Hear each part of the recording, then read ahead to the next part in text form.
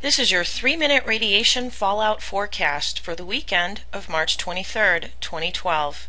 In Canada, radar imagery from Environment Canada shows moderately heavy precipitation between Calgary and Regina moving towards Winnipeg. There are also strong storms in the area of Sudbury through Ottawa and moving into the Detroit-Windsor area. Because of the jet stream position, I would be more concerned with the rainfall in Saskatchewan than the rainfall in Ontario at this time.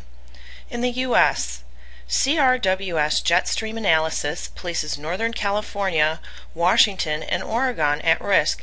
However, rain forecasts for this region appear to be mild through the weekend.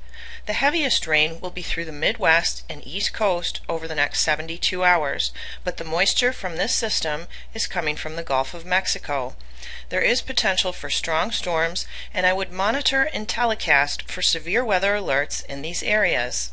In Europe, European jet stream from Meteo France shows it will be pushing through Europe over the weekend. There will be potential for strong storms there as well. The following cities have rain forecasted from Weather Online: Lisbon, Helsinki, Riga, Minsk, Munich, and Roma.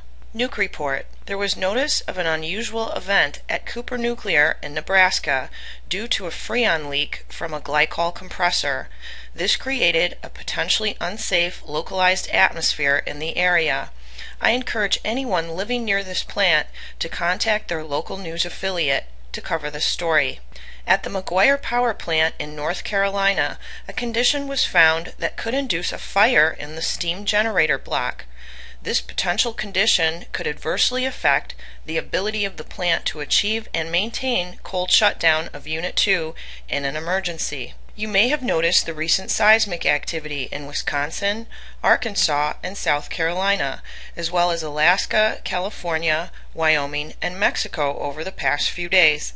Please visit FukushimaFacts.com for links to earthquake monitors in the U.S. and globally. Canadians have their own system, which can be found at Natural Resources Canada's website. If you live in a seismically active area, have a plan and be prepared. Please join us at Nuke Radio Monday through Friday from 12 to 1 p.m. Eastern Standard Time for a 1-month public service broadcast to bring people up to speed on Fukushima, radiation levels, and how to learn to live with radiation in your daily lives.